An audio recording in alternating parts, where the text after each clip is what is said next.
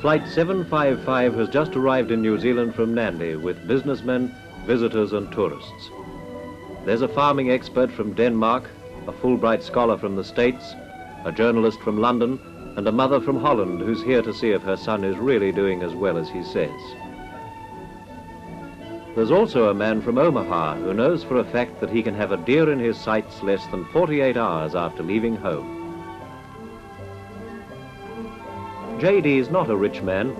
He's got a secure, well-paid job that gives him 2 weeks' holiday each year, and he's heading for the Dart Valley in the southern Alps to hunt deer.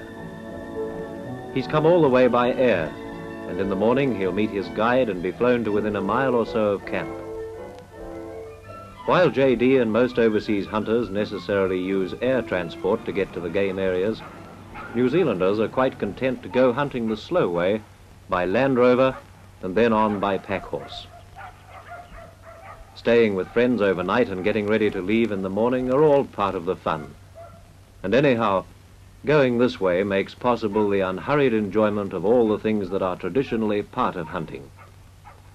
The patient horses, the creak of leather, the smell of sweat and wood smoke and tobacco, and of course the tall tales told round the campfire.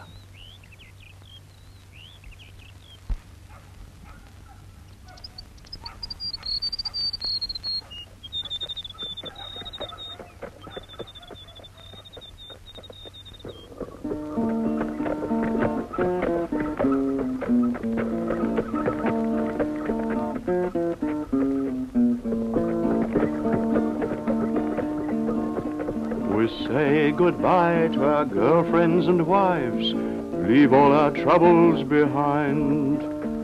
Put up our swag on the pack horse train, head for the stag and the hind.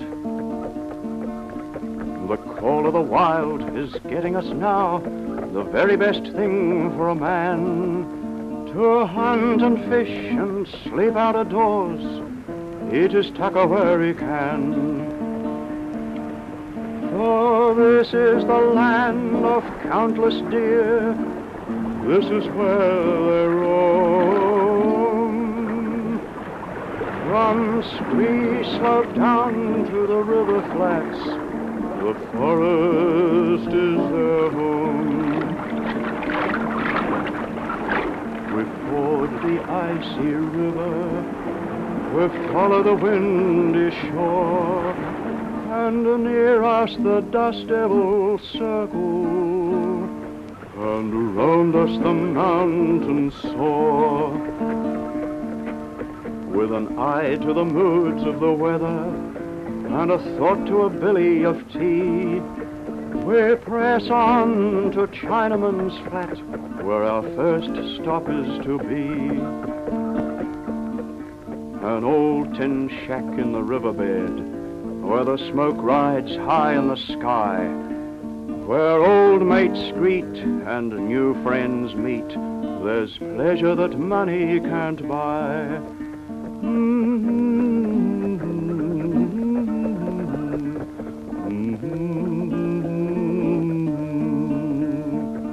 When these islands were bush-clad and virgin, when only the songbirds were here, men loosed a four-legged invasion of pigs, opossums, and deer. They bred and spread and multiplied, and as their numbers compounded, the deer, the pigs, and opossums, the knell of the forest was sounded. Now this is a land of countless deer, this is where they roam. From Scree Slopes down to the river flats, the forest is their home.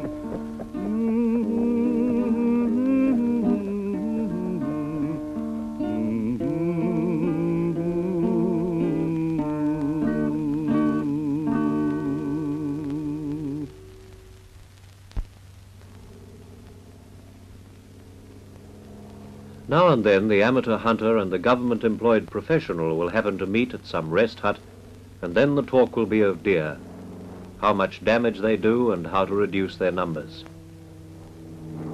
Aircraft play as big a part in New Zealand's remote high country as they do elsewhere.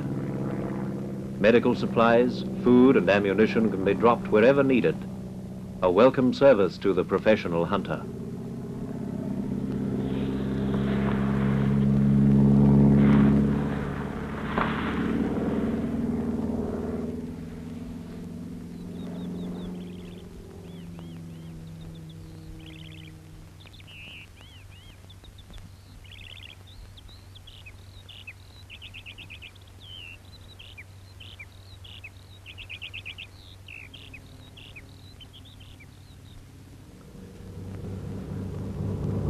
For men like J.D., to whom travelling time is limited, there's the aircraft that will pick them up at their hotel and land them within yards of their first campsite.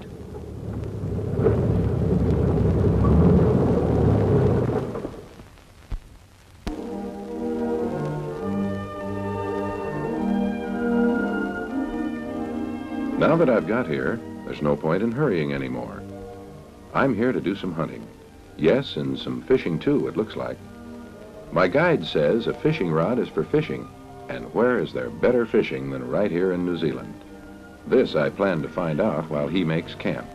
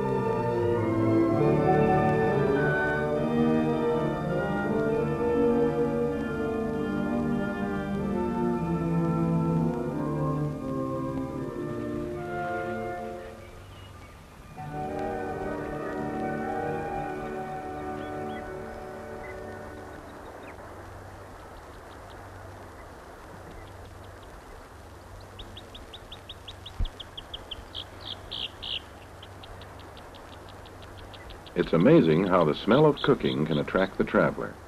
In this case, there are two, and one of them's from Australia. He backs up my guide when he says that there are all kinds of deer in the area. Fallow deer, Virginia deer, with red deer offering the best hunting, especially if you're prepared to climb above the timberline where you find the best heads. They both agree that you have to move fast in order to drop one of the big stags that's lived to a ripe old age by being just that much smarter than most hunters. That's hunting at its best. They're heading for the airstrip where they're going to be picked up later in the day.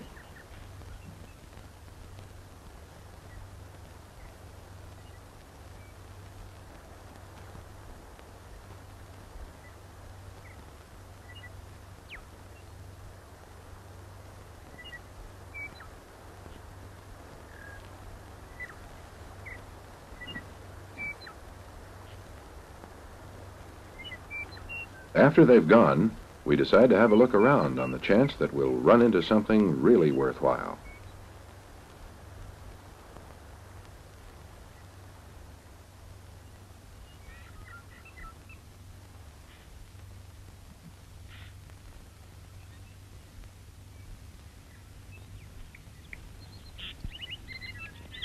It isn't long before we get our first sight of game, but this isn't the kind of hunting we've come for, so we start to climb.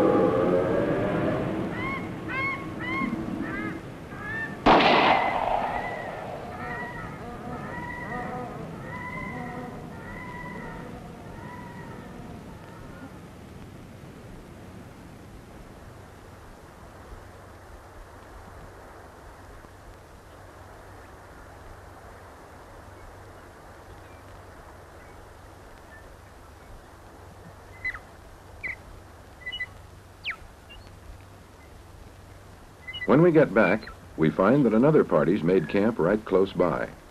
They seem to think I've done pretty well for the first time out, so I tell them how it happened. There's a story you ought to hear, a story I'm dying to tell, how I shot a 16-pointer and how the proud beast fell. Gather round you Kiwis and listen to what I say. Here by the campfire I'll tell you, this has been a mighty big day.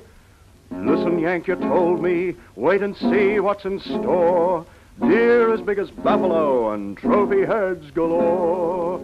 And now for the hunt tomorrow. What will tomorrow bring? Something to sadden a hunter or something to make him sing?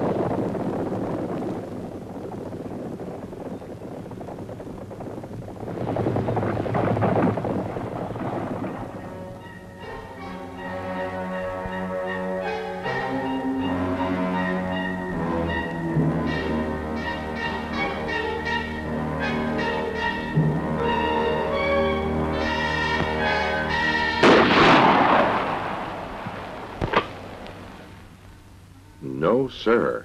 I didn't miss that time. J.D. came to New Zealand to hunt deer, and that's exactly what he's doing. Without limit being imposed and with no license requirements, he's enjoying the kind of hunting that's getting hard to find anywhere else these days. Before he leaves for home, he'll probably hear about the tahr and chamois that roam the higher slopes of these mountains. And if he's really a hunter at heart, he'll be back.